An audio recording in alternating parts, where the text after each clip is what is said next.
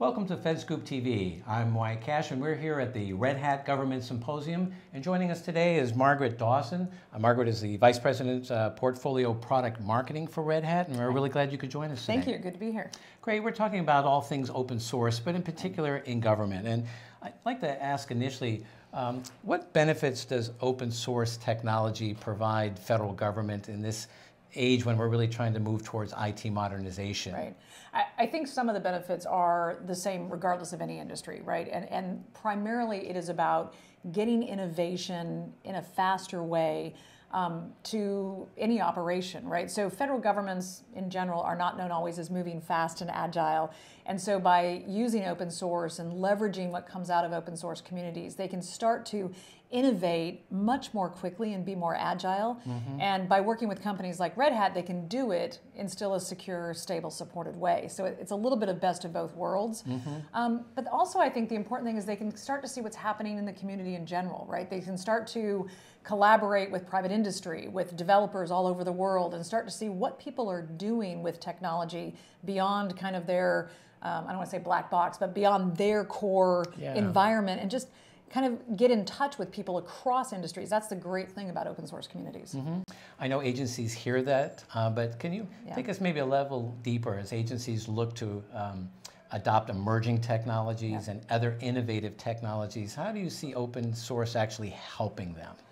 So I think there's a few things. One is just they are often stuck in kind of this continuous modernization or continuous optimization kind of thing where they just need to cut a little more cost, or they just need to get their mainframes working a little faster, right? And the problem is if they continue just down that path, they'll never get to where they need to be, which is delivering the digital native experiences that their constituencies want, right? We need to have mobile apps. We need everything to be online. We need to deliver things immediately. We're not going to sit on a phone anymore.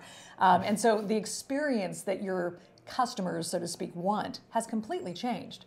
And so what open source allows them to do is start to look at these new technologies and deliver some of these digital native services faster while they're still trying to figure out how do I kind of move this elephant or this monolith forward. And so it's not an either or. They can actually get some of that cost reduction and still do some of these new things that their users want, including their internal users, by the way, you know, while they're trying to figure out how do I continue to cut costs and modernize. Great. One of the themes we continue to hear more and more about is advances in container technology and how it's used. Tell us a little bit about how you see container technology driving innovation or, helping agencies do their jobs. Yeah, I think it's interesting. Containers are a bit like cloud. It's the squirrel of the day. So we need to be careful not to just think everything can go into containers.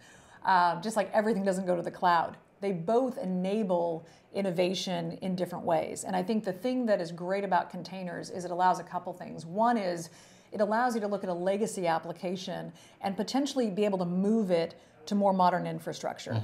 And that's critical because you know, we have this huge technical debt, especially in the government. And so is there any way we can start to kind of move it towards the future, move it to more of a cloud-like environment, right? Which then allows us to update it more easily, keep it patched and secured more easily, all those different things.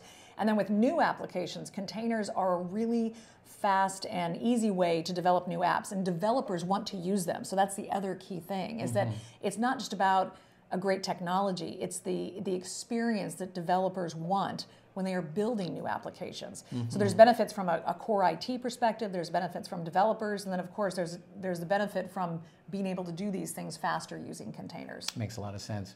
Lastly, cybersecurity continues to be the preeminent IT concern, and I guess the question is, how can industry help the federal agencies better understand the ways open source can help promote security? So it's interesting, kind of going back to your first question, one of the greatest benefits is security. If you think about it, if I'm building my own code base, right, maybe I have 10, 1,000 people that are trying to keep that secure, look for vulnerabilities, look at people being hacking my system. With open source, you literally have thousands, if not millions of people all looking at that code.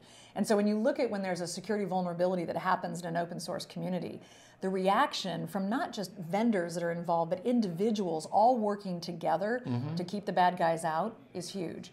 So I would go back to, as they try to tackle these massive cybersecurity issues and being hacked, probably how many million times a second, you know, government systems are being hacked, If you had a community literally around the world that was all helping you do that, what would that power look like?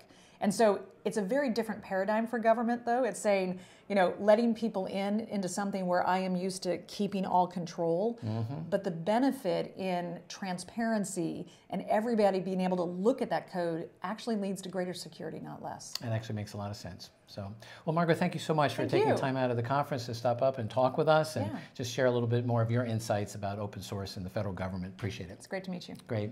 Look for more of our coverage on government innovation and open source technologies at fedscoop.com. I'm Wyatt Cash. Thanks for watching.